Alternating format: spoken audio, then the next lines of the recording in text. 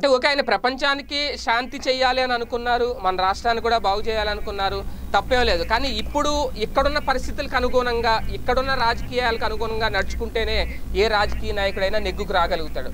ఆ qualities doctor KA Paul గారిలో కనిపించలేదా అంటే మీరేం సమాధానం చెప్తారు?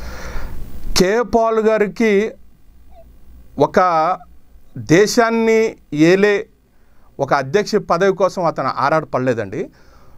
మేము స్వయంగా అతనితోటి మేము రాత్రులు పగుళ్ళు తన కుమారులు ఏ విధంగా అయితే తన మంచం మీద పండుకుంటారో అదే విధంగా తనతో పాటు మేము ప్రయాణం చేసిన వ్యక్తులం మేము. మీరు డాడీ అని కూడా పిలిచేవారంటగా? నేను స్వయంగా డాడీ అనే పిలిచేవాడిని. ఎందుకంటే నన్ను అతను ఒక దైవ సేవకుడు నా భుజం మీద చేయి వేసి నువ్వు నా కొడుకురా అని చెప్పేసి నన్ను దగ్గర తీసుకున్న రోజుల్లో నేను ఈ రోజుకి కూడా దాన్ని మర్చిపోలేను. ఎందుకంటే ఎక్కడో ఒక అమెరికా అధ్యక్షుడు తనకి అపాయింట్మెంట్ ఇచ్చి తన కోసం ఎదురు చూసిన రోజుల్లో డాక్టర్ కేఏ పాల్ ఎంత గొప్పవాడనేది నేను స్వయంగా వీడియోలో చూశాను. దాని తర్వాత అతను హస్తం నా మీద పడి నన్ను నువ్వు నా కొడుకురా, నువ్వు నాకు ఒక సేవకుడిలాగా నువ్వు ఉండాలంటే నేను ఉంటాను డాడీ అని చెప్పేసి అన్నాను. అదేవిధంగా నేను తన యొక్క ప్రతి విషయాన్ని ప్రతి నడవడికని నేను చాలా దగ్గరగా ఉండి చూశాను. నేను అందుకే ప్రతి విషయంలో కూడా నేను డాక్టర్ కేఏ పాల్ గారిని ఎక్కడ కూడా నేను అపోజ్ చేయను. ఎందుకంటే ఒక సాధారణమైన వ్యక్తి కాదు అతను, ఒక మహాశక్తి, మహా వ్యక్తి.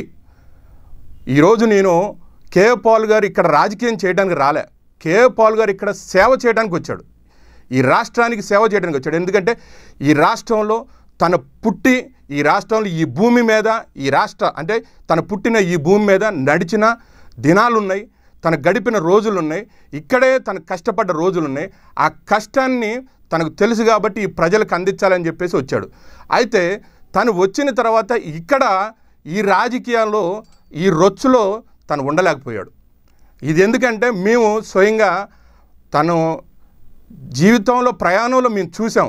ఎందుకంటే ఇక్కడున్న రాజకీయానికి తన యొక్క మనసుకి తన యొక్క మాట తీరుకి ఇక్కడ ఎక్కడ కూడా తనకి సెట్ అవ్వలేదు. ఎందుకంటే ఇక్కడ ఎవరు కూడా తనని చాలా సింపుల్గా తీసుకున్నారు.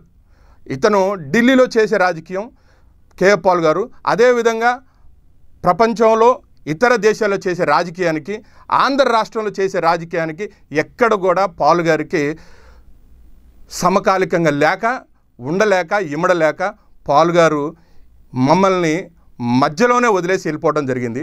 మేము కూడా ఇక్కడున్న పరిస్థితులకు మేము ప్రతిదానికి కూడా అడ్జస్ట్మెంటు అయిన పరిస్థితులు ఉన్నాయి.